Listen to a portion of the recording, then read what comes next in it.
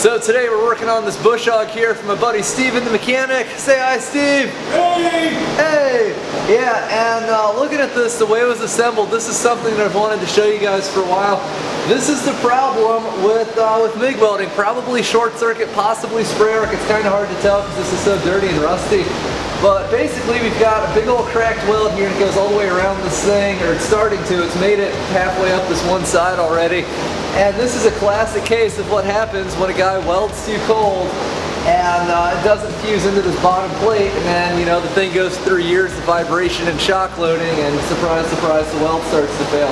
So looking at this, if we look close, you can see the crack appears to have originated in the crater of this weld, which is normally a weak spot, and then it just sort of goes to the bottom toe line. And what's happening here is whoever welded this, they probably didn't reinforce this crater enough. You know, most of you guys know, as you're welding along, when you come to a stop, you want to stay there for a second, second and a half, maybe 2 seconds to fill up that crater to prevent things like this from happening. But it looks like that's where the crack started.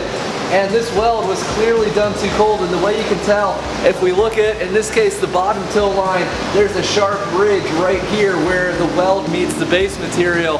So you can tell it wasn't melted in there, it wasn't fused in there all that well. And this is the problem with MIG welding. It's really easy to make nice looking welds that aren't really all that sturdy. So we're gonna get this cleaned up. We're gonna take some of this metal out of here and then weld it up with some really hot dual shield flux core wire.